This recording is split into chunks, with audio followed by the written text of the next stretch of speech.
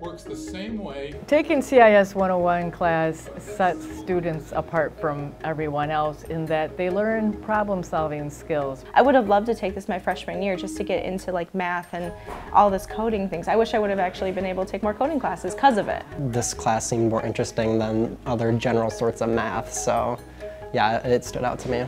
The CIS 101 course does fill the gen ed requirement. Here there's only 6. And it's just a good basic introduction to computer science principles. So it's not as heavily math related, there's a lot more artistic and creativity ability in the course. I wish to be an animator, and it fits with my education well. I actually have been using it within my art studies. Coding feels like something that we experience in our daily lives, but we don't really realize it. Like if you use a phone, there's all sorts of coding that's happening to make that function. So it just feels a little bit more relevant.